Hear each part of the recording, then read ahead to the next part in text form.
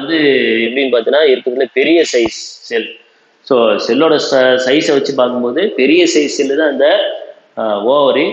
அது மட்டும் இல்லாமல் இட் ஹாஸ் என்ன ஏ லெசித்தல். ஏ லெசித்தல்னா என்னன்னு பார்த்தீங்கன்னா, லெசித்தல் அப்படிங்கிறது யோக்ஸ் மஞ்சக்கரு இருக்கக்கூடியது தான். இப்போ கோழி முட்டைலாம் எடுக்கிறோம், மற்ற பறவை முட்டைலாம் எடுக்கிறோம், எல்லாத்துலேயும் மஞ்சக்கரு இருக்கும். ஏன்னா அதில் எங்கே ஒன்று வளருனா அது தேவையான நரிஷ்மெண்ட்லாம் அதில் தான் இருக்கும். ஆனால் எங்கெல்லாம் அப்படி கிடையாது, மஞ்சக்கருவே கிடையாது. ஏன்னா டேரெக்டாக என்ன தேவையோ அது தாய்க்கு தந்து அது போய்ட்டுடும். அதனால் இங்கே அது தேவையில்லை. அதனால் இது ஏ லெசித்தல் egg.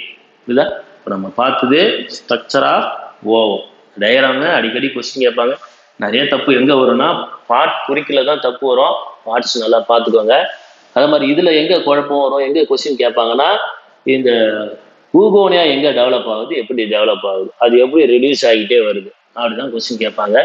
So it is completely somewhat different from ஸ்பெர்மோட்டோஜெனிசிஸ். சரிங்களா? ஸ்பெர்மோட்டோஜெனிசிஸில் இது கொஞ்சம் காம்ப்ளெக்ஸ், கம்ப்ளீட்லி டிஃப்ரெண்ட். ஓகே, இதை நல்லா பார்த்துக்கோங்க. That's all.